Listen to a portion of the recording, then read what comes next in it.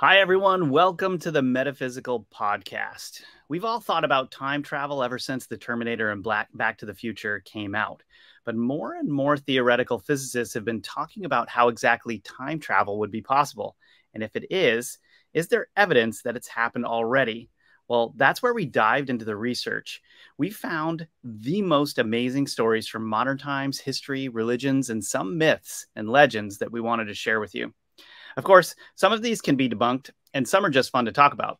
But some just might leave you wondering what the real explanation is, because all signs point to time travel.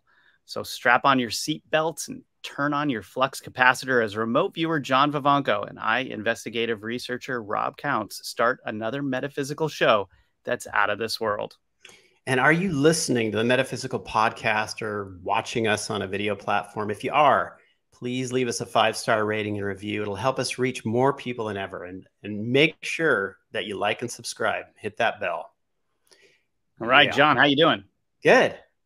Doing good. Hey, everyone at home. So I have a new mic here that I'm trying to get set up. You might hear a little bit of popping throughout this episode, just as a heads up. So I apologize. I will get this issue fixed. Maybe not this or the next episode, but it will be fixed shortly.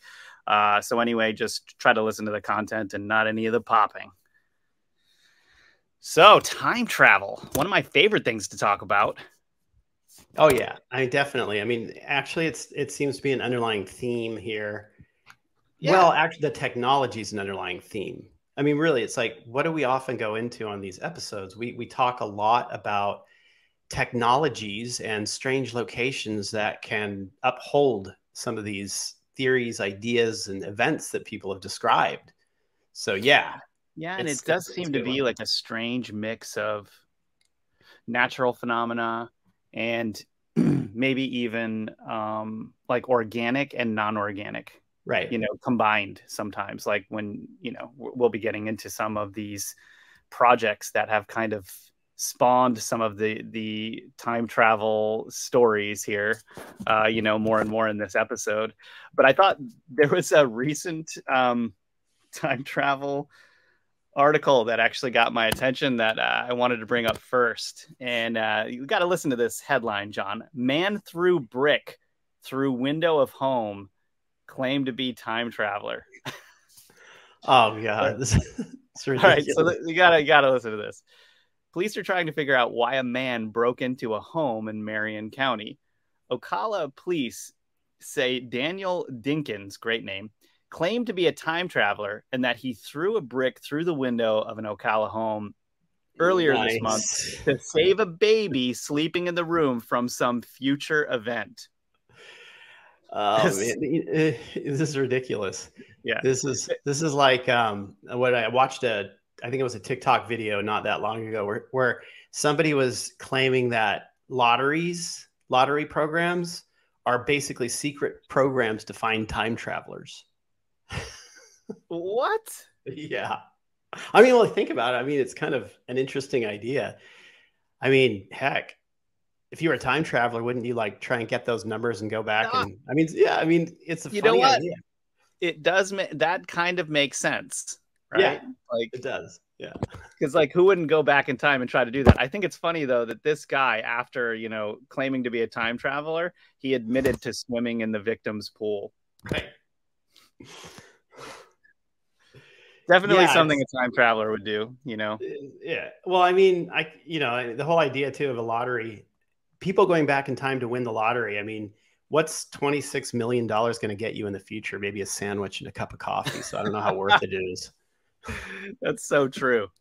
But in that time, though, you'd probably bawl a little bit, before you went back.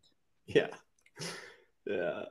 But, we're going to be going over a bunch of stories that are not comical here of real claims of time travel. And I think,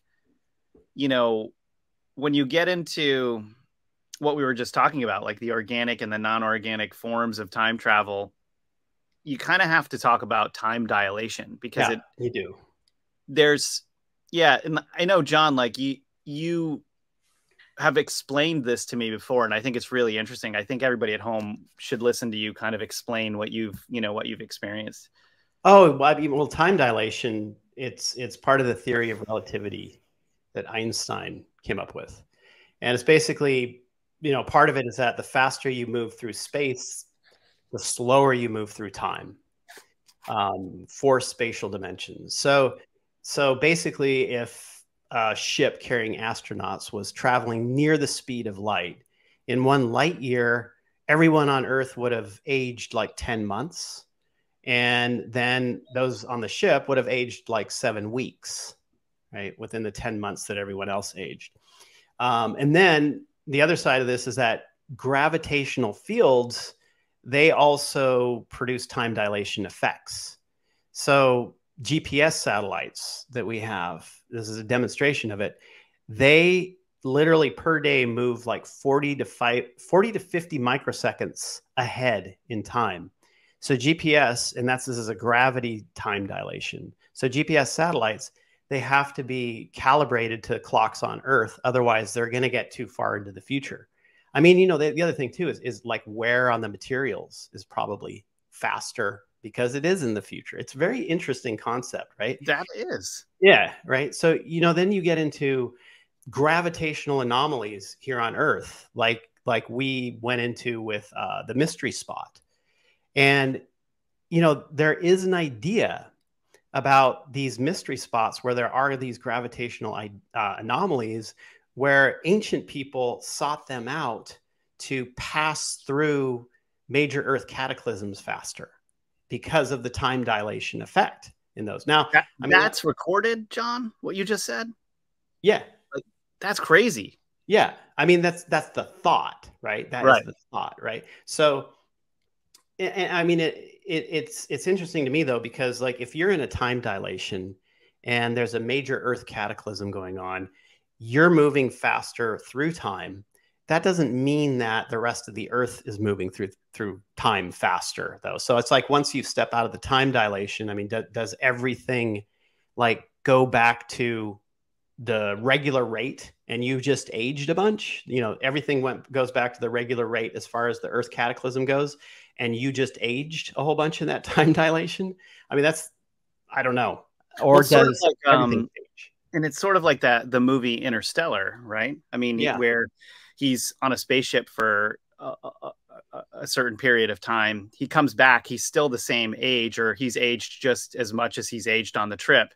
And his daughter is older than him when he gets back, right? Right. Yeah.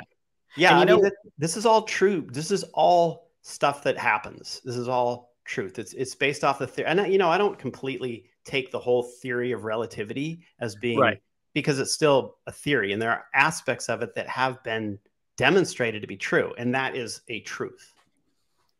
Right. Yeah. And, it dawned on me while you were talking, like if that's true, with satellites and the microseconds and all of that stuff, we must be caught in our own time zone, so to speak. Like we're in our own time line, really, because in the solar system, you have all of these things rotating. What it's like in the middle and what it's like at the edges of that must be affected by this to some extent. And then imagine what's going on in an entire galaxy that's spinning, what's happening near the center and what's happening near the edges. And you could potentially run into things are aging faster, moving into different, like into the future, into the past, based off of masses that are creating these gravitational anomalies. Absolutely. Yeah. I mean, I totally think that this is true. Yeah. That's crazy. And I think, with like a great example was you bringing up the, these mystery spots, because these scientists really they're not really paying attention to this conveniently. I think, they've even kind of made it into a clown world where the houses are built in, a certain direction and all of this stuff. And it's almost like we're making fun of some natural phenomena that is causing gravity to be distorted and then time to be distorted to some extent. So if that's happening on a small scale through natural phenomena or even electromagnetics or something like that, is it then possible to create or generate, a more powerful version of this where you're either going forward or backward in time? I mean, No, I totally agree. And I think this is probably part of the reason why a lot of government and military have taken land that are in power spots around the world, because they're studying this effect and trying to figure out how to use it, how to ramp up the energy, how to use it for their own means.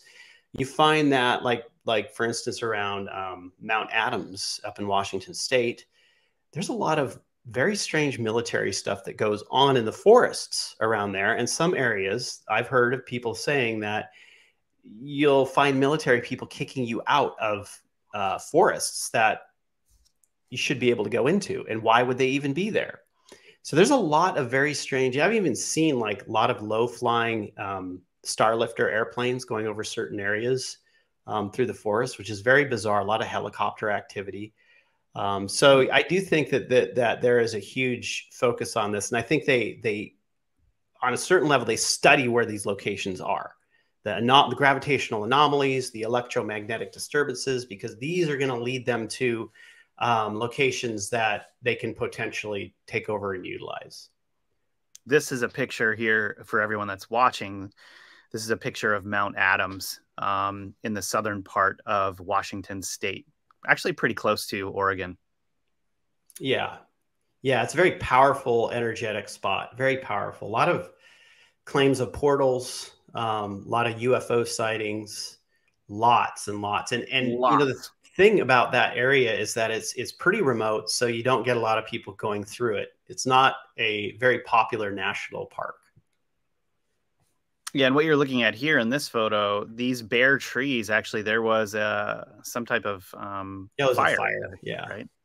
That actually happens quite a bit. That actually cycles through, right? From what I was, it was explained that there's almost cycles of fires that come through, and then the woods kind of regenerate themselves over a number of years, and it kind of cycles through like that, which is really interesting. I had never really thought of it like that. Natural fires, you know? Oh yeah. Yeah. Yeah. So, yeah. And I think, you know, with these mystery spots too, if the electromagnetics or gravity or whatever is being manipulated, and time travel, even to some extent, is possible from studying this stuff, you'd think that there would be more people at the Santa Cruz mystery spot, and there's not. Well, you've got who is Diehold? What's his name? Vaught. Last name I think is Vogt. Diehold, his company. So he went and investigated it, like we spoke about before.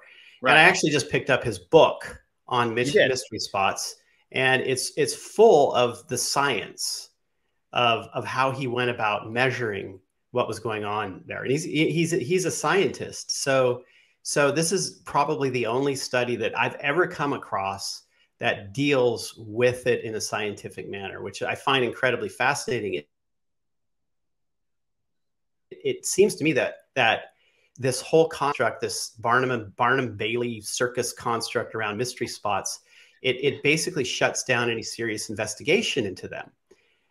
So this guy, though, has done a really interesting job in the way that he's been measuring the fields and mystery spots. But the reason why he went about measuring the fields is because most of his work actually has to do with what he believes is a coming cataclysm.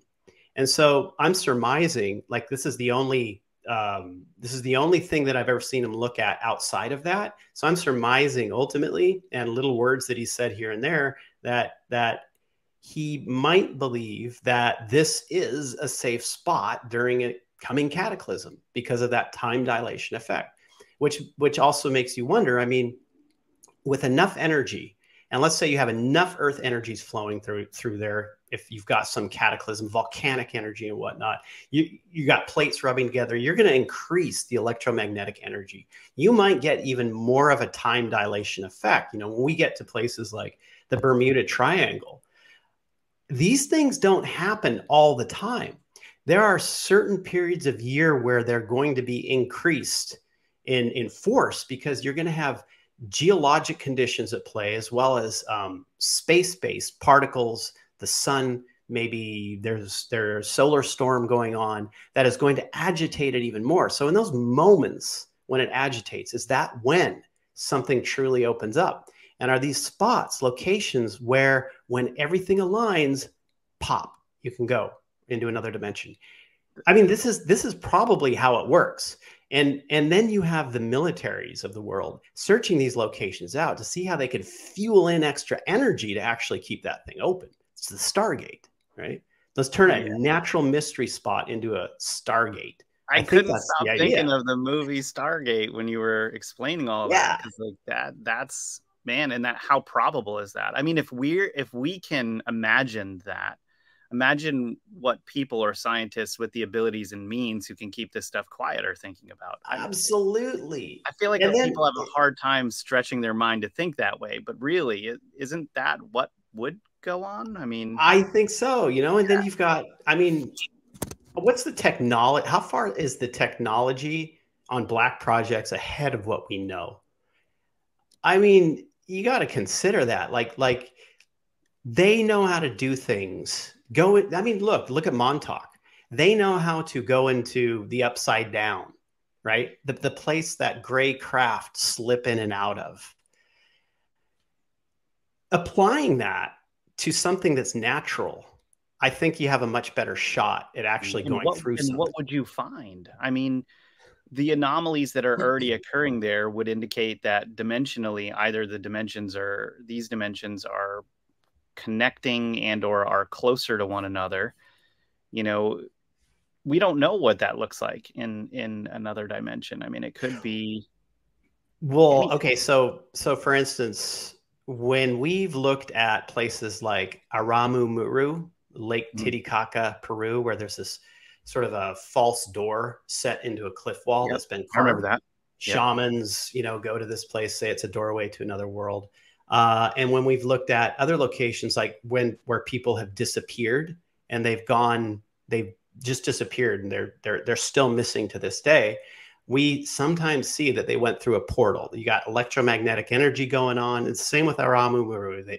Some people that have disappeared there have gone through a portal. It doesn't happen all the time, but it appears to have to do with an intention or focus that they need to have on where they're going to go before they go in. Otherwise, they just sort of get lost in like what would be called the upside down from Montauk, which, you know, Montauk was that project out at Long Island. I guess it was Long Island. Yeah. Montauk. Yeah. Long Island. Camp Hero. Stranger Things is TV show is modeled after that. The events that happened there, in case you don't know. But, you know, these locations, you know, we always see that there has to be some kind of alignment, and even by the user. You know, you think of a person going through it as the user. They have to have focus, intent on where they're going to go. And literally some of these places could be a one-way ticket to a specific location. Some of them could be just in sort of a washing machine upside down world. Or some of them could be focus related, where you have to focus your intent like they did with Montauk. Yeah. And what's interesting and what seems to be a thread throughout a lot of our exploration in Metaphysical and the podcast is that the power of combining intent with technology. Because at Montauk, what made Montauk different and special to some extent, you know, if you look at its predecessors, we're talking about, you know, things like the Manhattan Project, which was largely science-based, the Philadelphia experiment, also very science-based, like cloaking, trying to make a ship disappear, Project Rainbow, all of that stuff, leading up to Montauk, where it was like they were combining the more psychic side, like MK Ultra, remote viewing, psychic, you know, experimentation with the technology to create events. And when I say events, I don't necessarily mean the scientific version of that, more like, and it could have been, but it's like they're tearing holes in time space. They're going to other planets. Yeah.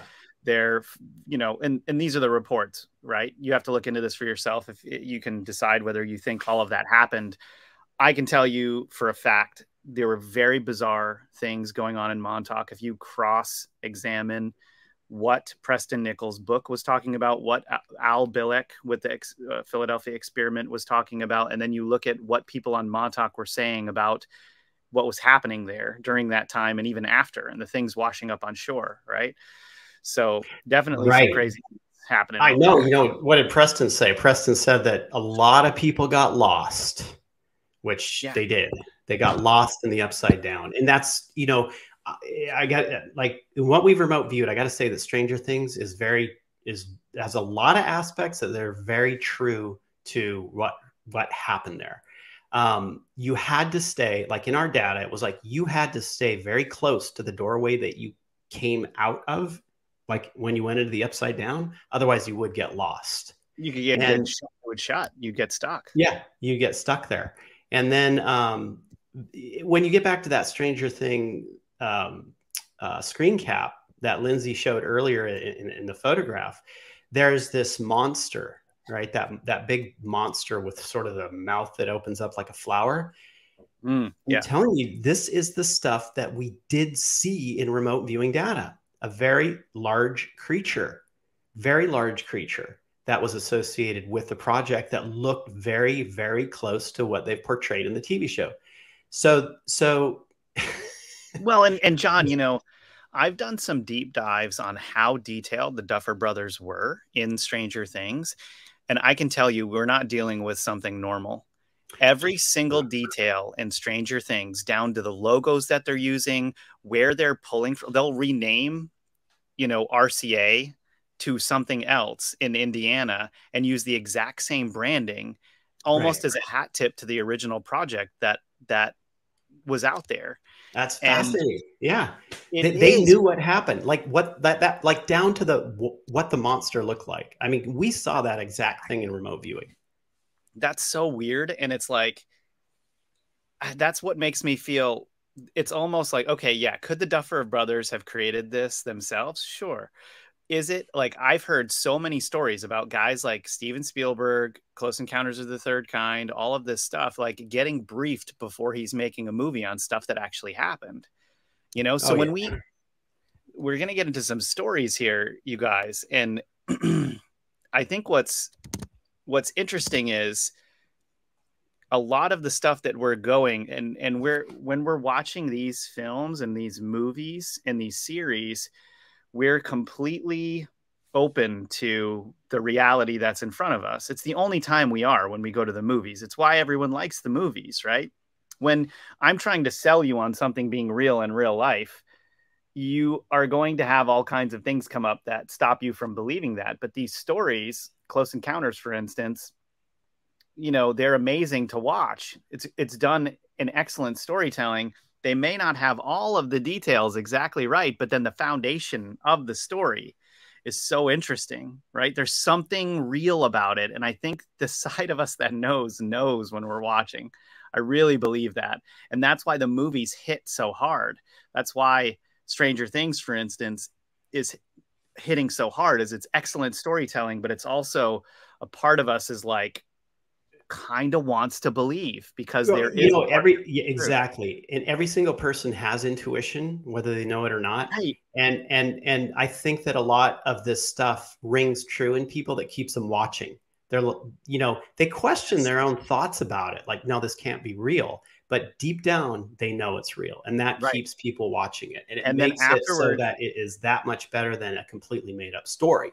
Yes. And then afterwards, they don't have to be like, oh, those guys are idiots for claiming that was true. There isn't any of that. It's a fictional story. So you accept it.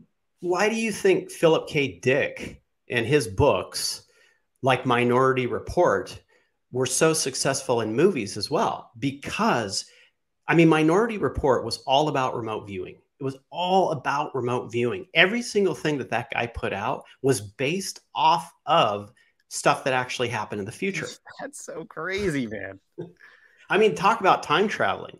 You know, he was using his mind to time travel, just like remote viewers do. So there are different ways to time travel. And obviously Montauk, Camp Hero, it was about a device ultimately. Now, I don't necessarily think that out there at Montauk, there were gravitational anomalies. I think they were creating them, you know, Yeah. nothing natural. They were just able to create these things in Well, and order to use them as doorways to other dimensions, future and past. and that's why I believe they were so interested in that SAGE radar, is because you could recreate those things using frequency. Exactly. Frequency and electromagnetics could recreate some of the conditions that they could use to experiment, you know? And so, okay.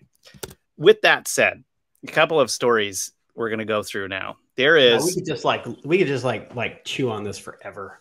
Yeah, we could. We really could. And there's so many actually out there. I mean, this one here, you know, some people don't necessarily believe this story, but it's still a really interesting one. As a Swedish man claims he met his future self.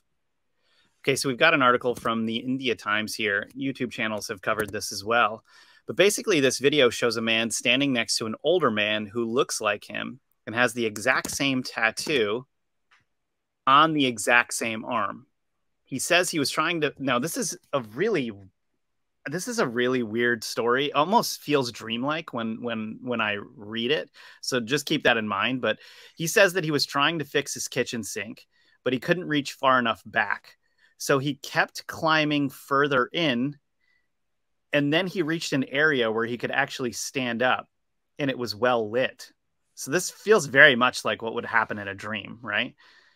So then he reaches an he reaches an area where he could stand up, and it was well lit. He sees his future self there, and he guessed that he was about 70 years old.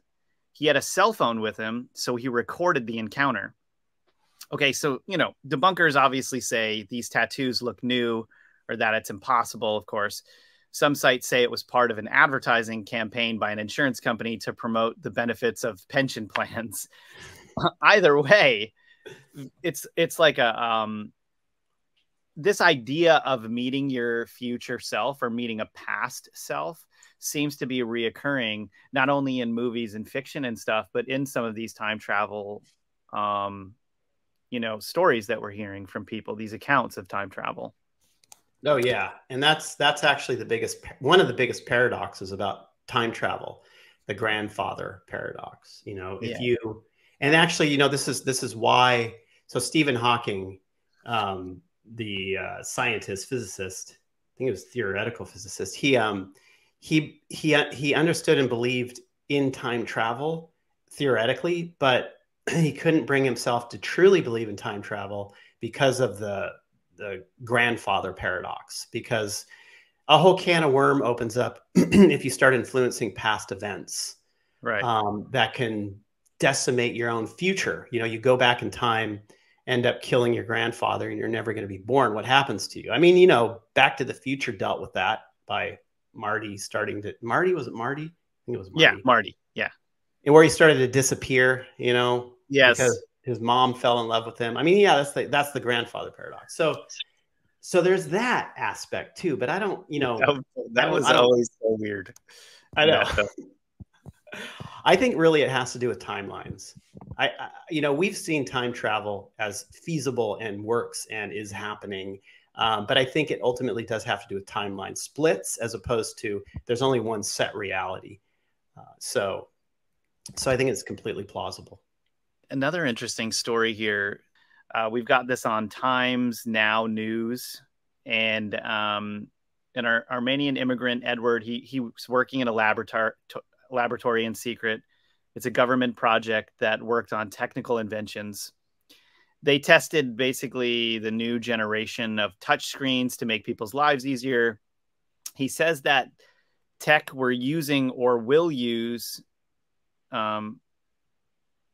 sorry, that's strange. He says that tech we're using or will use is already being used by the military way before the public gets them. Of course, we were just talking about that, right? And so he befriends a top scientist who brought materials to a secret workshop to work on a time machine. And the man said that if he was willing to be a time travel guinea pig, then he'd get help with US citizenship.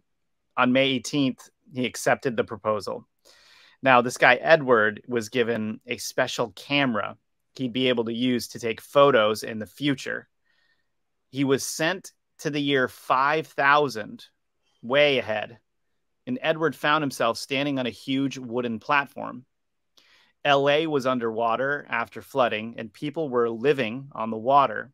Global warming had melted the poles, and in this case, too much CO2 in the atmosphere had let too many sun rays, had let in too many sun rays. And there were higher crime levels and billions died.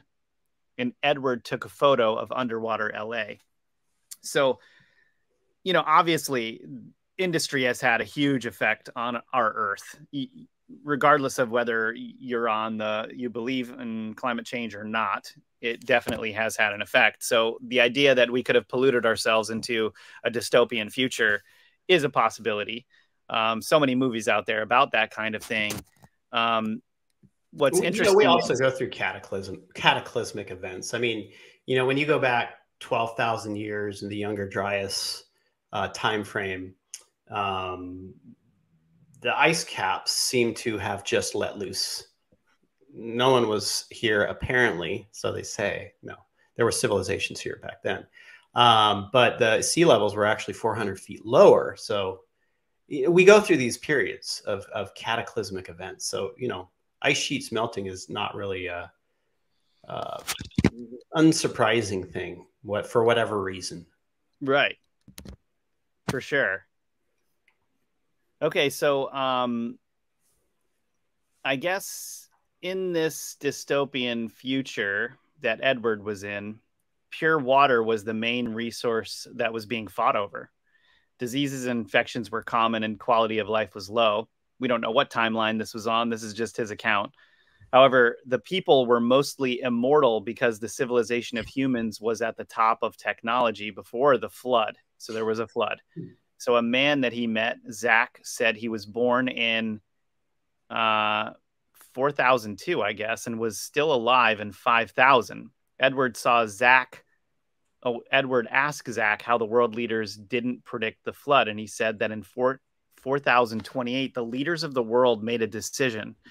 Why spend so much money on humans? Why pay for their safety, work, education, and insurance? Why spend time and life serving people if they have money, the power, technology, science, and almost eternal life to live?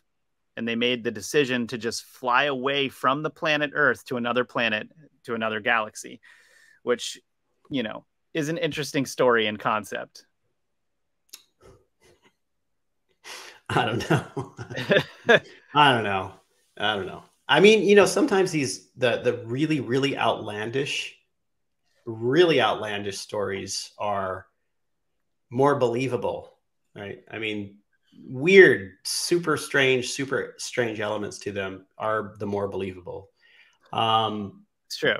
I have problems with this as far as, the CO2 climate change situation in the story. A lot of events happen on this planet and have happened on this planet to cause major cataclysms that humans really have no control over. So who knows, 5,000 years in the future too. It's pretty far from now. It's like a lot can happen geologically. A lot. Yeah. Yeah. Yeah. Like that's what. Let alone, is he really a time traveler? Right. So yeah, if it was 5,000, it would be about 3,000 years from now. Yeah. And, yeah, I mean, anything could happen. Will humans even be here? And so like, it kind of makes me think, like, let's say this is true. He did somehow go to a time in the future. Well, what timeline was that actually on? Because anything could happen. I mean, everything's completely open to. Exactly. It's like what we were talking about before with the double slit experiment. Yes. The collapsing of the wave function. When you have the wave function there without consciousness collapsing it, it's displaying all possibilities. And I think, a lot of this stuff, I think a lot of these things, they must have figured out a way to not collapse the wave function, or they don't know whether they're collapsing it or not. So, I mean, this is where you get into mind-driven intent of the user, right? Like, that's like a huge thing with the time travel stories. There's some aspect where the mind of the person engaged in it has to collapse the wave function. And what did we see with Project Looking Glass? And what did they talk about with that? That we do know from a remote viewing perspective to be true. Project Looking Glass had to have a person that had a mindset or belief to go into that specific future. Now, if they didn't have that mindset or belief for that future or things that would lead to a future like that, then they wouldn't go there. That's collapsing the wave function, right? If you don't know what the double slit experiment is, it's where they shot or you can shoot an electron or a photon through a slit on a piece of paper, and that will just create one band on the back wall. Now, if you have two slits, this electron or the photon will behave like a particle as well as a wave, which is thought to be something impossible. It's got to be black or white, and for it to do both is very confusing. But this is subatomic particles, and so it will create a wave pattern as opposed to two slits on the wall, because the light will interfere with itself. The photon will interfere with itself. To me, each slit in the double slit pattern is a probability, a possibility. Now, when you get a observer into the mix, the electron acts totally different, goes back to just going through two slits. It doesn't create the wave pattern. So that wave pattern is collapsed when you bring an observer in. The observer in the time travel experiments collapses the wave function, right? Based off of their belief. It's interesting. It's like remote viewing, same thing. Future's never set. Yeah, it's hard to look into. So it would be hard because anything can. It's not up to us, really, right? There's something else going on, and sometimes it's important when you're at a certain point in time to be able to look at the potentials of the future to avoid whatever it is that you could potentially see. I mean, that's like what makes, I think, people love Star Wars so much in a way, is these Jedis in training, seeing what could potentially happen if they join the dark side or whatever it is. You know, they have these premonitions, and there's throughout history, all people have had all of these different types of premonitions about things that could potentially be or could happen. Some of them happen no matter what. Some of them can be avoided depending on, you know, what actions we take. So, yeah. I mean, it's a weird thing, right? Because with remote viewing, if we look at a future event, that event can always change. And the closer that we are in time to that event when we remote view it, the more solid it is. But even the act of us remote viewing it creates more instability in that future event. And then you have like people who are prophetic, right? With prophecy, it is more about that event actually happening, right? But psychics and remote viewing, it's not like that. And so it's a very strange difference. And I've noticed that throughout all the time I've been involved in this psychic remote viewing world. So that story that we were just talking about with the Armenian guy, that was from Apex TV on YouTube, which says they're one of the biggest voices of paranormal on YouTube. And I guess they've been featured on Japanese TV as well. We're not really sure. Like, just you kind of have to do your own research on this, whether it's a hoax or not. Obviously, it's compelling because of the idea of being in a science lab and all of this stuff. But the, you know, like you were saying with the CO2 and stuff, that part was a little bit the strange description of what was going on. So, yeah, this next one that we're going to talk about, I find this is pretty interesting. We've got a mystery revolved around a century-old Swiss watch that was discovered in an ancient tomb sealed for 400 years. Huh. And there's multiple things that are bizarre about this. Swiss watch, untombed, you know, this was sealed for 400 years. The size of the watch has to be the strangest thing. It's like a ring watch. Yeah. It's so small. I mean, are we sure that's a watch? It looks like a watch. looks like a It's just watch. like a petrified watch. It's shaped like a watch. You know, but it looks maybe like, was it a mold that was like, you know how, I mean, you can create something that looks like a watch, but it's a ring and it's not, obviously not a watch. I mean, trying to make a watch that small would be very challenging. The parts are so tiny. Um, but yeah, this was found though, like that, in a 400-year old sealed ancient tomb. That's crazy. So it's like so some people think it's like a Swiss watch. Yeah, and it's not like it was found in Europe. It was found in China. So it was a Ming Dynasty tomb in Shaanxi, China. It was discovered by archaeologists. Like I said, it was sealed for more than 400 years. Inside, they uncovered a miniature watch in the shape of a ring marked Swiss in English that's thought to be just a century old. The time is stopped at 10:06 a.m. And watches weren't even around in the Ming Dynasty, and Switzerland didn't exist as a country. The dynasty ruled from about 1368 to 1644, which is even weirder. So was the tomb, exhumed and reclosed and no one knows? People were Right. interfering with the Yeah, tomb, but but it's a ring. But it's a ring. So okay, so maybe it's something like this. Maybe there was a time traveler who went back to that time during the Ming Dynasty and started to interact with the people. And the people noticed this person had magical qualities. Could this be a god? And the person was wearing a watch.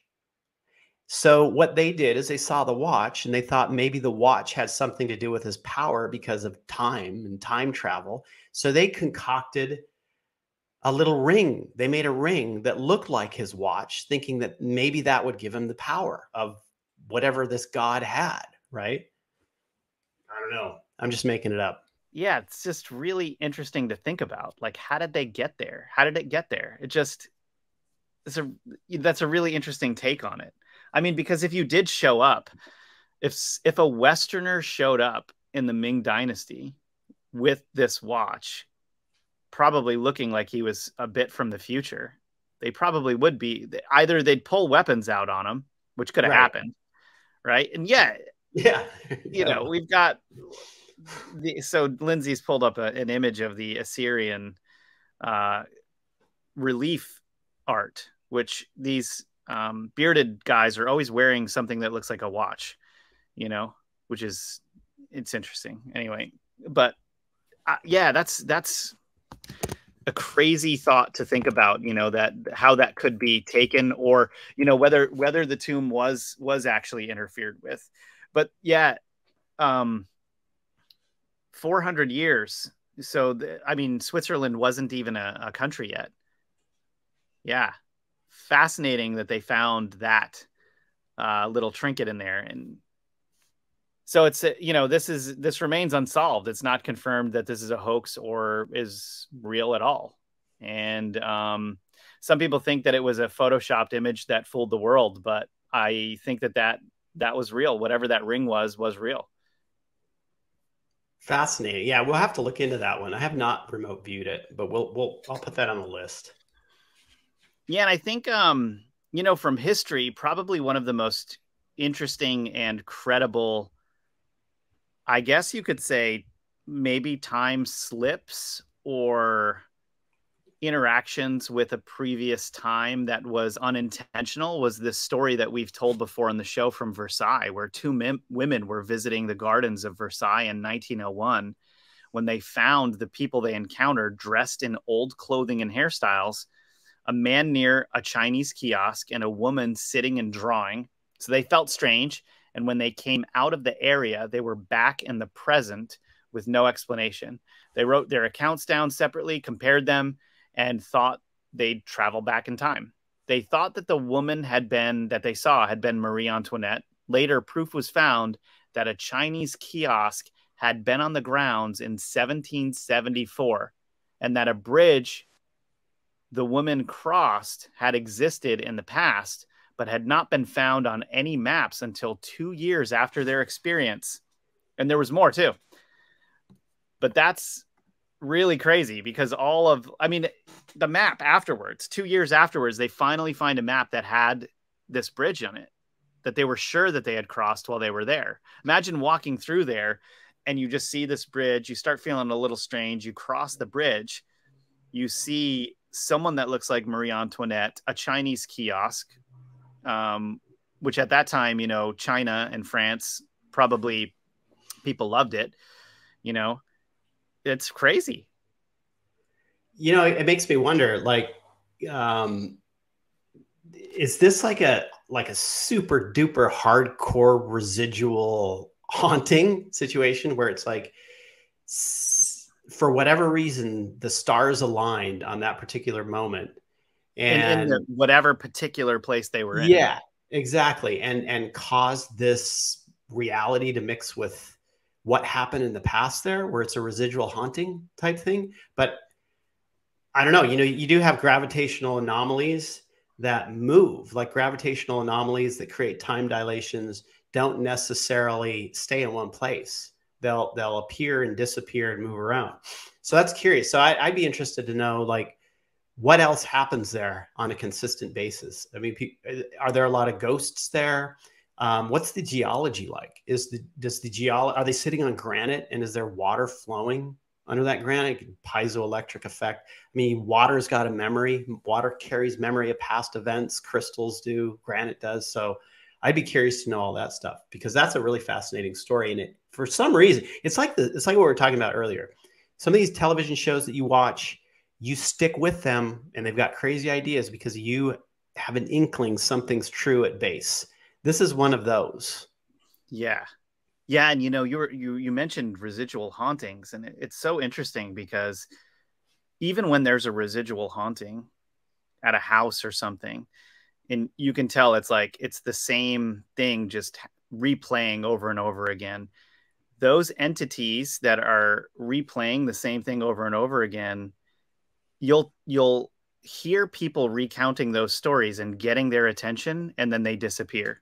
Like, they'll look over, you'll get their attention, and then it disappears, but then it'll keep replaying over and over the next day after that, and et cetera, et cetera.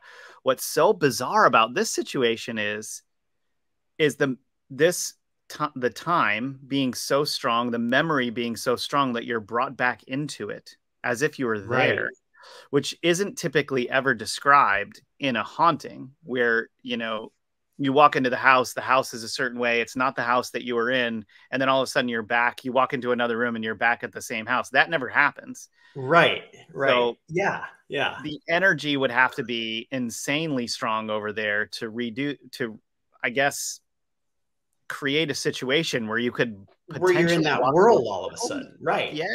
It'd have to be intense. I mean, we see this all the time in remote viewing sessions, though. Like let's say we have a structure, a building in a remote viewing session. When we start to like probe that structure that we get, we can go through the past and we can see what happened at these structures in the past as well as in the future. And there are like these hologram remembrances embedded in all structures. It's like they are cataloging all the emotions, all the events that happened within them. But yeah, like you say, there had to have been some intense energy to actually push that up so that multiple people saw this at one moment in time in the future. Man, it's amazing to think about. It's one of those stories as a kid you'd wish would happen to you, but actually that's the terrifying thing to actually have happen. And I think the fact that these women got kind of like a little bit ill when this was like the atmosphere changed and they were feeling a little strange almost seems to add some credibility to the story, because it's like there would have to be an enormous amount of energy to create something like that. I mean, that to me starts to sound like electromagnetic energy. Hear a buzzing, cause a headache, make you feel ill. Yeah. Here's another interesting story that's kind of similar and actually still reminds me of Interstellar a little bit. It's an ancient Hindu story. So a king had a beautiful and talented daughter that he worried about finding a proper husband for. He took his daughter to the home of Brahma, the god of creation, to ask for help finding a suitor. They waited patiently, but when Brahma heard the king's story, the god said, "The world that you knew from when you started your journey to meet me was long gone by. The people that you knew, the potential suitors you had in mind for your beloved daughter, have all died and passed away, and so have their sons and grandsons and their grandsons too." He went on, "Time runs differently on different planes of existence. Roughly 113 million years had passed on Earth while the king and his daughter waited to see Brahma. Brahma sent them back to Earth, arranging for the daughter to marry Krishna's brother. The landscape, people, and everything had changed on Earth." What's so interesting about that story is this is not the only culture that talks about time differing in different dimensions like that. Like Buddhism very much has stories very similar to this, where time is described. Like basically in the paradise of ultimate bliss up there, according to Buddhist legend, there is like no time. Time travels. Time, is much different there than it is on Earth. So you go there for a few minutes and it could be 1,000 years on Earth or something like that. Yeah. Yeah. I mean, that concept is even in some mantras in Zen Buddhism. 1,000 years can also be 1 second. So yeah, I mean, but when you get into that, it's like the quantum world, when you get into that, the quantum world, that's what it is. That's what it's like. It both exists and doesn't exist.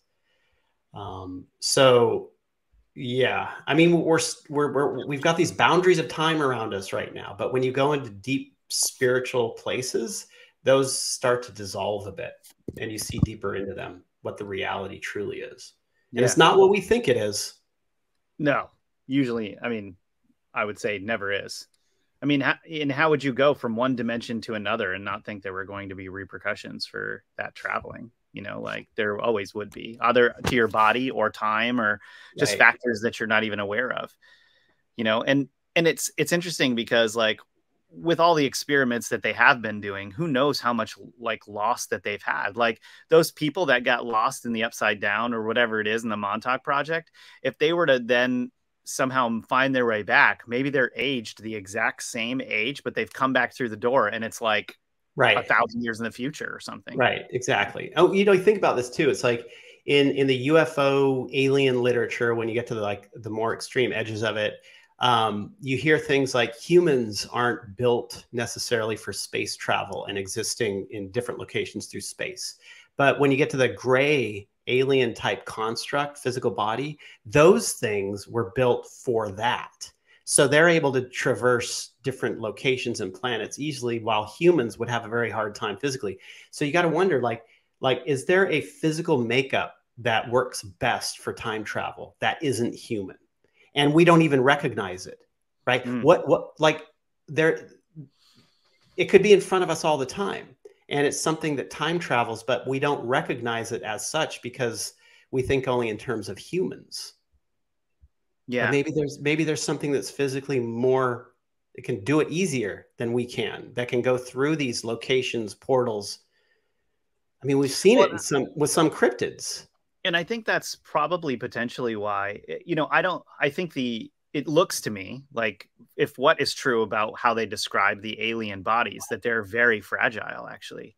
They're very thin and fragile bodies that could potentially be even more susceptible to physical problems than a human body, theoretically.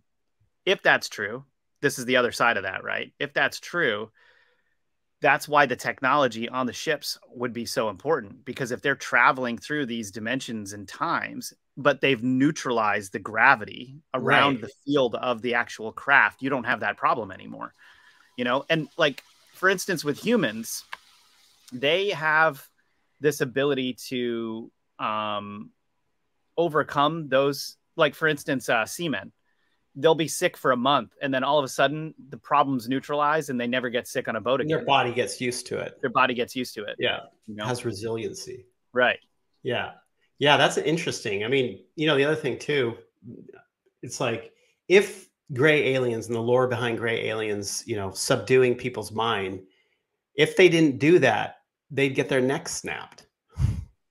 Easily. You know what I mean? All you have to do is flick their head and it snap back. Their heads are huge. Yeah. So yeah, and there's one more story we'll get into. It's we went a little bit over in this episode, but I think it's good.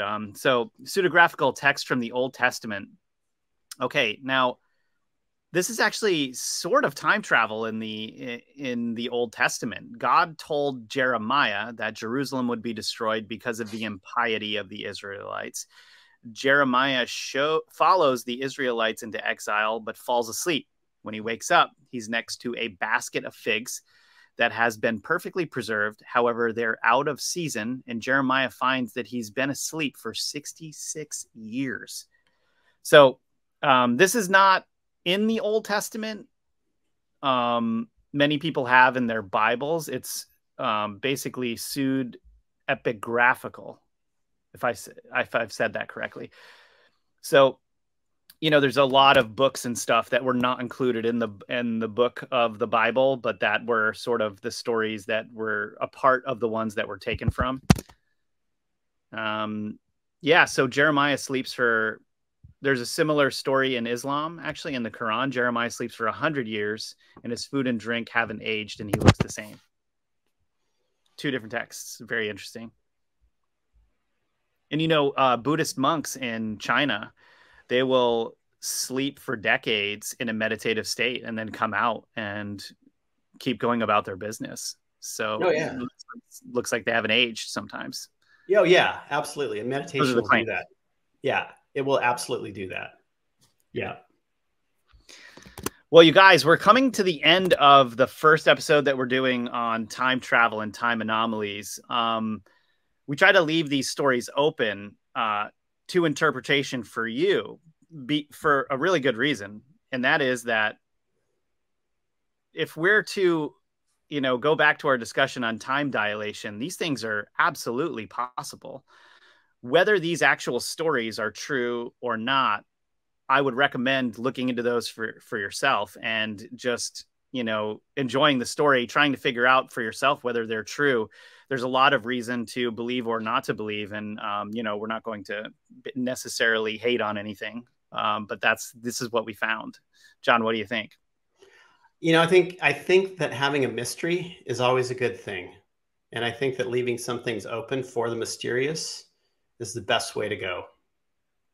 Absolutely. Well, you guys, thanks for being with us. When we come back next time, we're going to get into John Titor, and we're also going to get into some remote viewing that John's had on time travel and the coronavisor. You guys are going to love that episode, and we hope you all thought that this episode was as out of this world as we did.